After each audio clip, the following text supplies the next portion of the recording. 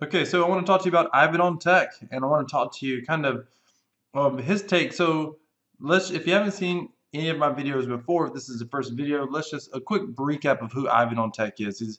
He's influential, 100 and almost 150,000 or thereabout 150,000 subscribers on YouTube. Let's check it out. 160,000 subscribers on YouTube. He's a Ethereum programmer. He has a great channel, by the way, if you're into the whole tech side of blockchain technology and cryptocurrency. He's a bit of a genius in this space. However, he's still human, and he's still susceptible to emotions. And there's this whole thing that occurred that said that he basically endorsed proof of weak hands, and this is part of his response to that. And let's just go ahead and watch it, and then we'll talk about it. Of course, 4th of April. I mean, the first thing I really want to discuss with you is this whole P3D madness and P3D is proof of weak hands. They're one and the same. Crazy stuff that is going on. So, as you probably know, guys, there is a lot of fraud and there is a lot of impersonation going on in this space. I mean, if you just go to Telegram, I think you can find 10 different Ivan on Techs. You can find 10 different box minings. You can maybe find 20 different Jimmy songs. It is just insane. There are so many clones, so many impersonators. And you know, Telegram, it's not that significant. Of course, it is significant, but it is something I'm used to. But yesterday happened something that is whole other level. Basically, it is so funny to talk about as well. But anyway, people claimed that I endorsed P3D, and I didn't really understand what is going on, because random people told me, "Hey Ivan, have you know P3D? I heard that you are endorsing them." I was like, what is going on? Why are people telling me this? And then suddenly on Twitter I saw a video that was titled "Ivan on Tech audits P3D code and endorses it." And this was completely mind-blowing. But basically, you have this video published by Craig Grant. So just that tells you something. I want to take note of this tweet. P3D madness is getting insane. They create fake accounts with my name, pictures, creating fake Discord accounts, claiming that I've reviewed their piece of crap code. Completely insane. Bit emotional. Obviously, he's upset, and it was a little bit shocking. I don't know the guy personally, but I watched a lot of his channels. He comes off very measured and very logical, and he's very much able to communicate with clarity of thought. But for some reason, this attacked him at his core, his ego, or something. He was insulted, which I get it. I mean, you feel impersonated, someone misrepresented you, they basically took on your identity. I mean, that would piss you off. So I do get that part for sure. But that context is important as we continue. What's important is the things that he says, but what's even more important is what he doesn't say. Because I do believe I do believe he has integrity. I'm assuming that based off of what I've watched of his, and you know, and I guess I have no way to prove that, but I do feel like he probably has integrity. However, he gets very emotional and emotional in this, and it makes sense. This was published by Craig Grant, and they have taken my lecture where I speak in front of like 1,000 developers last year, and also made fake accounts on Discord. Okay, so first of all, I just want to say that obviously I featured this video in my video, and he's making out, what I don't like here is there's no proof that Craig Grant was intentionally being misleading. Several people, even Sunny Decree here, who's a popular YouTuber you've heard me talk about, talks about having a 1-hour conversation, and he follows Ivan on Tech. And one of the things I mentioned in my video where I first talked about Ivan on Tech, if true, endorses P3D, or proof of weak hands, one of the things that I mentioned in that video was the person who was responding in the Discord chat, his responses were very measured. They weren't emotional, which is typically how Ivan communicates. The communication was, the impersonation was a good one. And then Sunny Decree says he figured out after a 1-hour chat. Now maybe he was trying to save face here, who knows? But he says after a 1 hour chat, he realized then that it was probably not Ivan on tech. But let's keep going. Oh, part of the reason this thumbnail's here is because he was showing a picture. It was probably a YouTube thumbnail that just showed up when he went to upload the video. Craig Grant was trying to explain for people who may not know who Ivan on Tech was, and he just showed some video footage of him at that conference speaking. And obviously it was a little bit of clickbait, but he acts like it's maliciously false in some way, and I don't think there's any proof of that. So it's unfortunate that, again, he's just emotional. But here's the other problem with this. Ivan on Tech, he has some extreme clickbait, meaning he does a lot of things that's gimmicky to get people to click his videos. A lot. But now all of a sudden, you know, he's accusing someone else of doing the same thing that he does, and now it's a problem. And that's like, oh, wow. You know, I thought you'd be above the fray. I mean, again, I think he's just pissed off because he got impersonated, which is fair. But it's causing him to communicate in a way that I don't think he would typically, I'm hoping he wouldn't typically speak so carelessly as to, you know, accuse someone without evidence. And he says as much a little bit, but you can clearly tell that he's biased. He clearly thinks there's a good shot, either Proof of Weekends or Craig Grant intentionally was the person who did this. But the reality is it could have been anyone, and it could have been any investor in P3D. But let's keep going. With my picture and my name and writing, you know, this code is amazing, this code is solid, and it is just mind-blowing. Guys, of course, I have no idea who created these fake accounts. Is it Craig Grant? Maybe. Is it P3D themselves? Maybe. But it just, I mean, think about who would benefit out of this. Of course, they would benefit. Did they? Any of the owners of the nearly 20,000 contracts of Ethereum that's currently in P3D? I mean, so it could have been any number of people. I mean, take your choice. Tens of thousands of investors potentially. It could have been any number of those. But let's keep going. They do that? I don't know. They have the developers of P3D, just so you know, they're like not even in the top 10 of owners of tokens. Just so you know. So I just want to get that clear. I mean, I can't speak on Craig Grant. I watched Craig Grant video and it seemed like he fully bought into it. Now maybe he's, you know, extraordinarily devious and an amazing actor. The guy doesn't strike me as an amazing actor, but I could be wrong.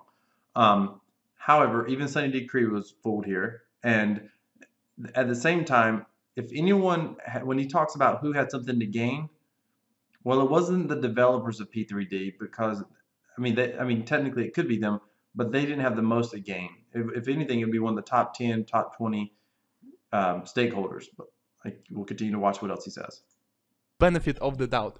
Anyway, something that I find extremely interesting as well is that when you see, when you see the schemes, when you see these kind of made up money income people are getting, it's never the case that they tell everyone, you know what, join and get free money. I mean, you always try to pitch it in a bigger context. And this is very, very true for example, BitConnect. I mean, you remember Carlos Matos. What was Carlos Matos saying? We are coming and we are coming in waves. We are changing the world. We are fighting financial exclusion. We are becoming financially independently. So, I mean, these kind of schemes always try to pitch themselves as something bigger, as if being financially independent has anything to do with being part of a pyramid scheme. Now, this P3D thing is not the same as BitConnect in the... Okay, let's back this up a little bit. Being part of a pyramid scheme, always try to pitch themselves as something bigger, as if being financially independent... Okay, they always try to pitch themselves as being something bigger. So here's what he's saying.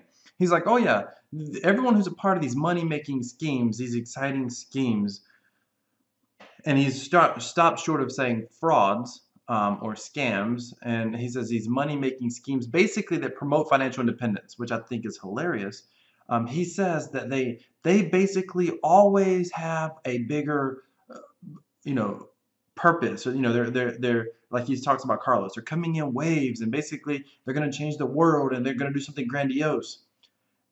and he's somehow saying that that is just specifically to a cryptocurrency that allows you to produce something similar to like a dividend in a stock. However, this statement is useless. This is no different than Bitcoin. I mean, Ivan on Tech himself, in many of his talks, have talked about blockchain technology changing the world. It's no different. Anyone who's passionate about a topic, just because Ivan's not passionate about, and it's so wild to me because people think, I mean, right now, cryptocurrency, I mean, the price is going down and people, the outsiders who are familiar with it, many of them are like, oh yeah, we told you it was in a bubble. Yeah, we told you it wasn't working. Never mind the fact that last year in January, it was only about $1,000. Right now it's at 6,000 and some change. So that's a significant change. That's a significant growth from 1,000 in a year, 600%.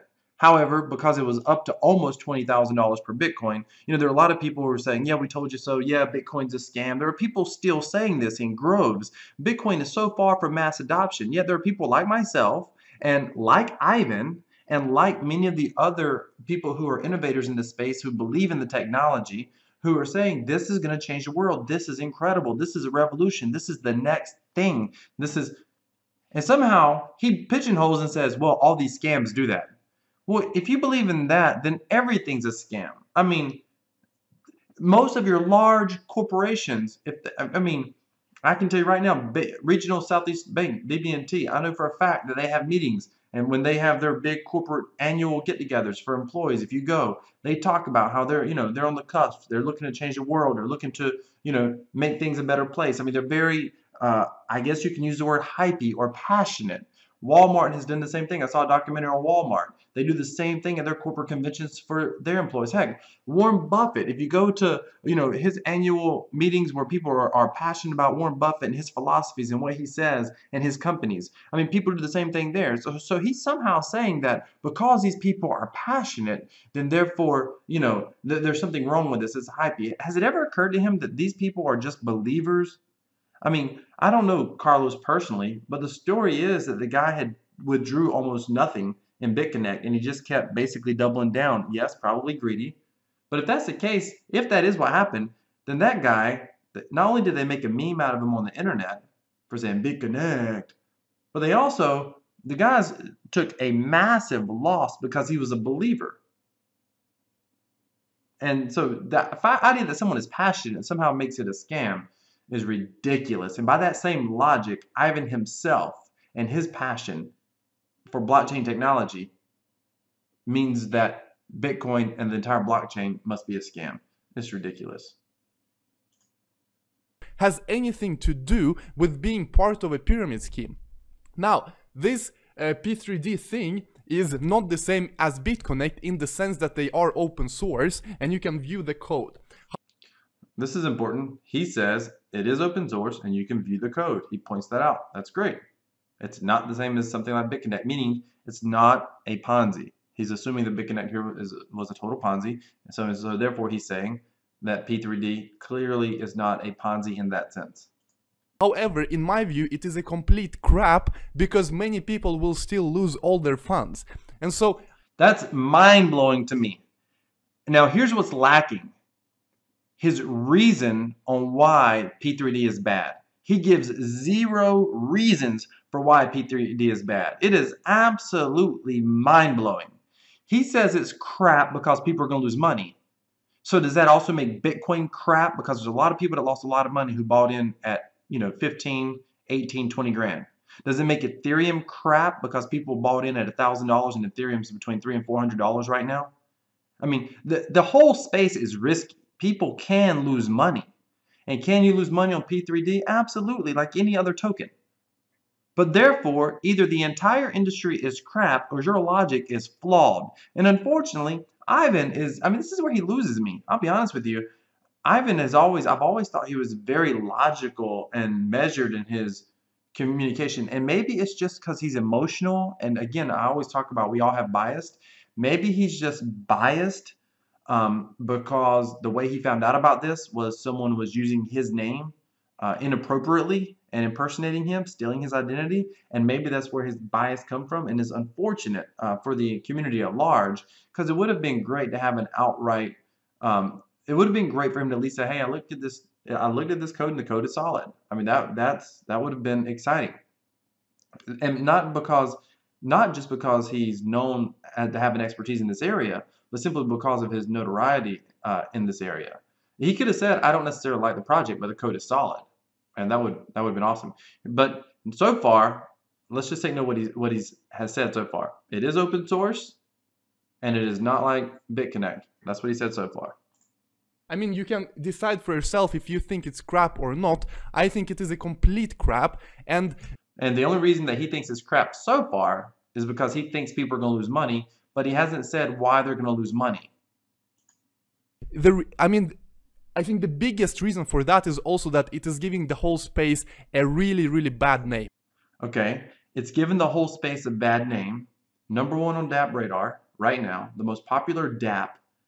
It's showing people interacting with Ethereum blockchain, which is good for Ethereum, unless there's a hack. Unless there's some sort of backdoor nobody's been able to find. Because supposedly people are looking. And you got to keep in mind, there's almost 20,000 Ethereum in this contract right now. Ethereum is, I don't know, earlier today it was about 350.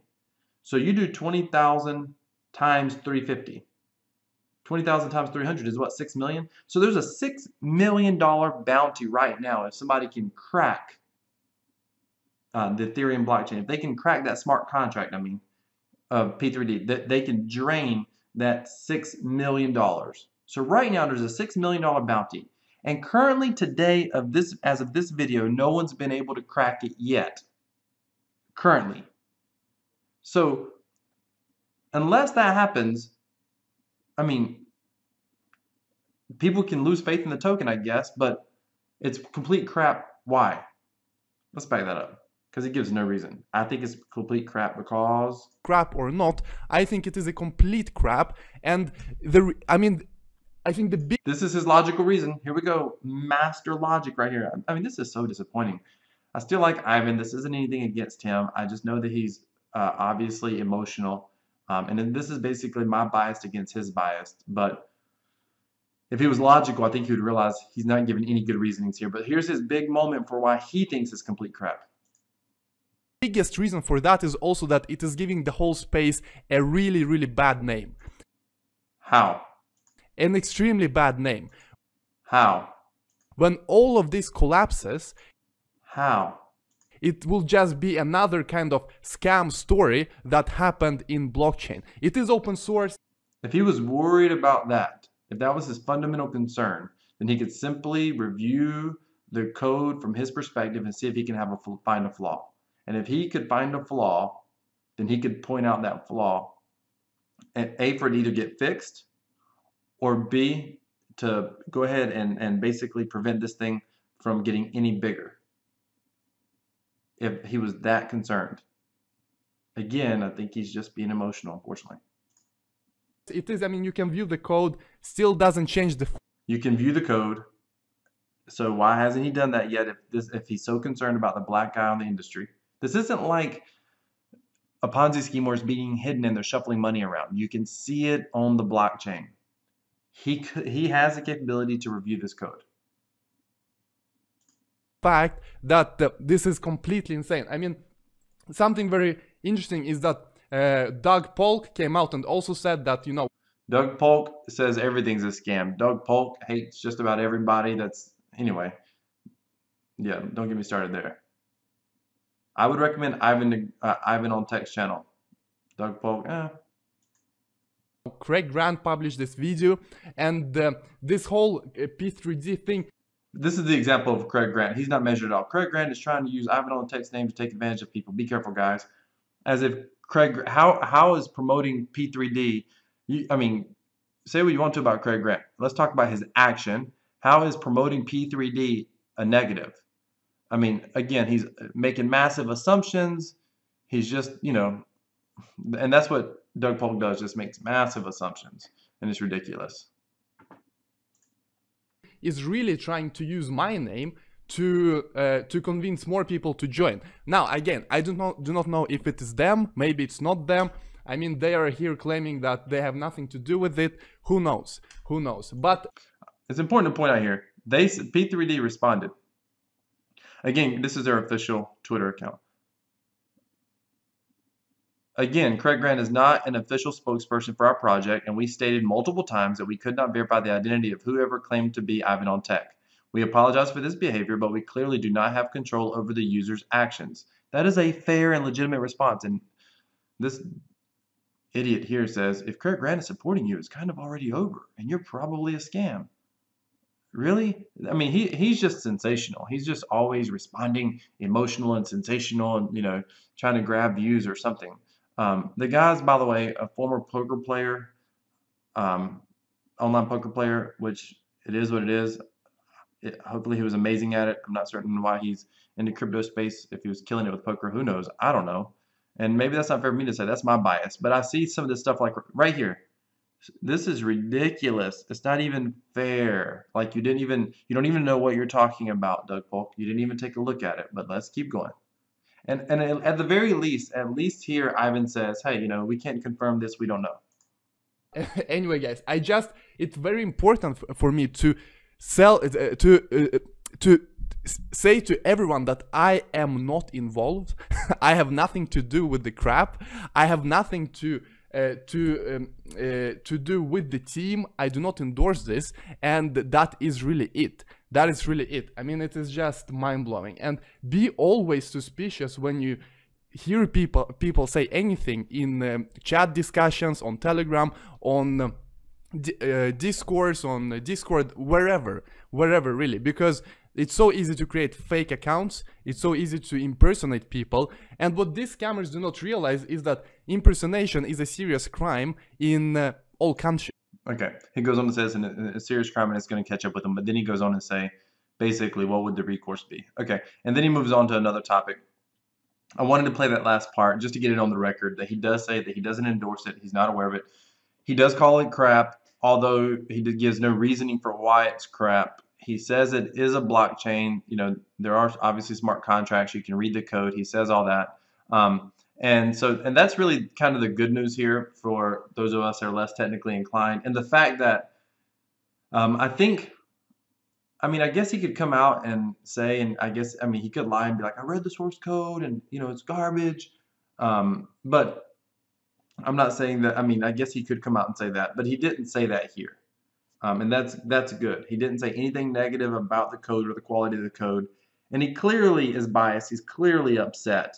I wouldn't be so shocked if he's looked at the code potentially. I don't know that. I'm just saying, if you're ticked off about it and you think it's crap, I don't know how hard it would be to kind of give the code a quick once-over and see if you could find something glaring out of the way in there. If you read from the developer's clearly pretty smart in this space, and he tried to respond. There's actually, in this Twitter feed, there's another example down there where the developer responds very measured and he apologizes again. And truthfully, Ivan on Tech deserves an apology, and it sucks. And he does make a good point here. This is for anyone in the P3D community or anywhere else. You do need to be careful in this space. People obviously do impersonate people. It's one of the reasons I'm going to leave the video up that I did a few days ago where I mentioned, and I put in parentheses, by the way, if true. And the reason I did that is because I was aware of other people being impersonated previously. So, and I would have thought that Ivan on Tech would have found out sooner and probably come out a little faster than he did. He came out within a couple of days, but I figured that would have got to him much, much faster. And maybe it did, and he just didn't pay attention to it because he didn't realize how big of a deal it was. And he's clearly emotional here. He's upset. But there you go. At the end of the day, he thinks it's crap. He doesn't endorse it. He can't give you any logical, fundamental reason for why it's crap. He definitely doesn't call it a Ponzi scheme at all. He definitely doesn't call it a scam at all. Why? Because he's probably looked at it enough, just like Sunny Decree, just like Superman, to realize that he might not like the project, but you can't call it, what it's not. And it's not designed at this point that anyone can prove, even on an open source blockchain, no one can prove that it's a Ponzi scam or it's just a total scheme. So it's fascinating. Just keep in mind, ladies and gentlemen, if you choose to invest in the P3D, do so. If you invest in crypto space, period, do so with caution. It's a very, very crazy, crazy space. So just be very careful out there. At the same time, it's a lot of fun, and there's use cases for similar technology to P3D. I mean, I don't want to make this video any longer. I need to do an entire, I need to do an entire video talking about one or two of the use cases in a little more detail. If you want to see that, just put it in the comments. Thank you so much for watching. Hit the subscribe button, hit the bell notification icon. Thank you for being a viewer. Thank you for watching. Let me know what you think about this video from Ivan on tech. And maybe you think I'm off base. Hey, I'm clearly biased for P3D. I get it. Thank you for watching and have a great day.